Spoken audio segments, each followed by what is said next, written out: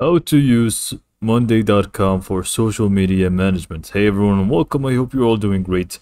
In this video, I'll walk you through what you need to do to actually start using Monday.com for your social media. Now, this is going to be basically help you quite a lot when planning for your content that you want to upload for your social media and all of those things. So basically, Monday.com is a project management tool and also CRM.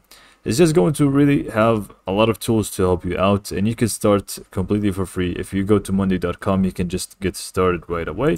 And we can also check the pricing real quick. You can see that you also have a free plan for you, where you'll have like 3 boards and so on. You have some sort of starting kit for you to test things out and maybe even upgrade in the future.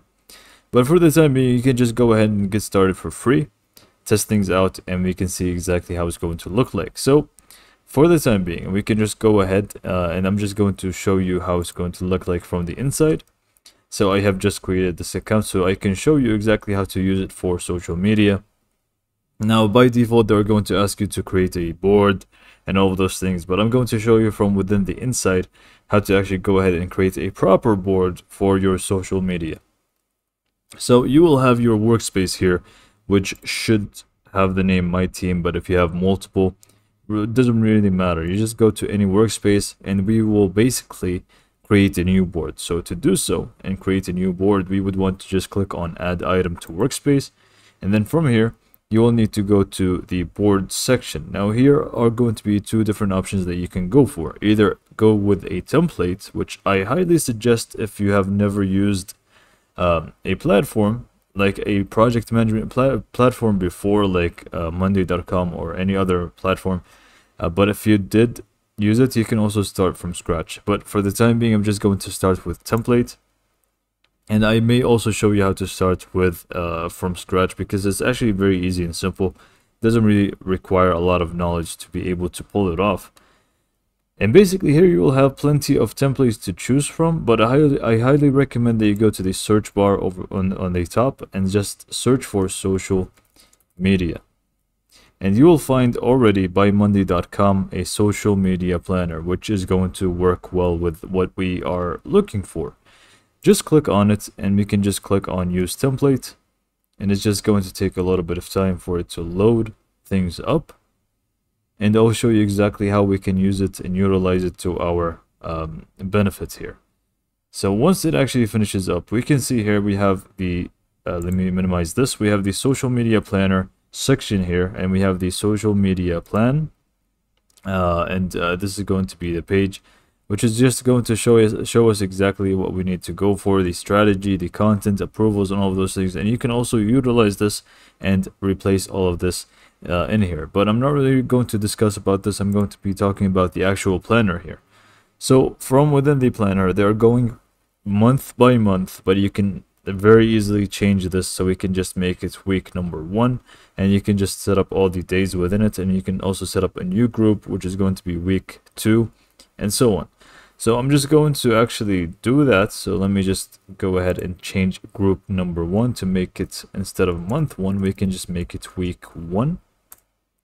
And then we can add a new group, which is going to be week number 2.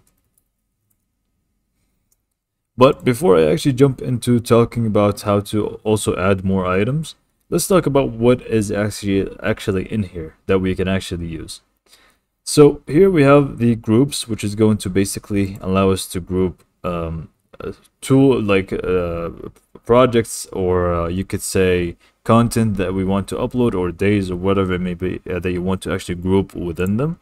In this case is going to group days, so we can just see like day 1, day 2 until 7. And here also we would want to follow the same pattern. But also within the group you can see more elements here. So for example, we have posting schedule, so you would want to know exactly when to post it. The content, you can also do post copy, which is going to be basically more like details. You can see content categories here, I believe, and obviously everything on the top here that you can see, you can completely change or remove completely like you want. So it's completely up to you. So content category, you can feel free to actually add more categories to it if you would like, or you can just simply go ahead and delete this entire section, and you can just move on. So we can do image design. Here you can see we can have the design status, so we can actually go ahead and set up a status for them. We can also set up URLs, edited images, and then we have Facebook posting status, Twitter, Instagram, Pinterest, and LinkedIn, which you can also add more if you would like, or remove some. So if, for example, if you don't have LinkedIn, you can just go ahead and delete this instead of it, you know, taking much space. And then we have this one, which is auto number, and last updated is just going to show us even more. But I'm just going to remove the things that we don't really need, so we can just remove all of this. And also I'm just going to remove Pinterest, or actually instead of removing Pinterest, let's say you actually want to have YouTube, so we can actually go ahead and remove this and just type in YouTube instead. And now we can see the status for each one. So for example, day 1, you can see the Facebook post is published. We can change it to be scheduled or for scheduling, sorry. And same goes for the rest of them.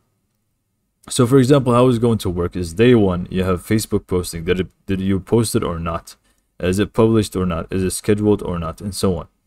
So you can go ahead and set up the status for each single one of them.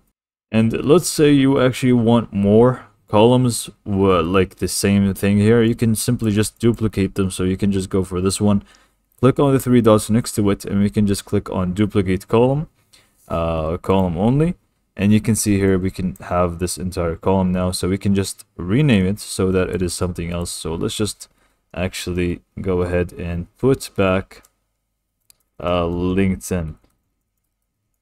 There you go, and we have it good to go. So now we can actually set it up so it's published or scheduled or for scheduling and so on. If you want to add more labels, you can simply do so from here.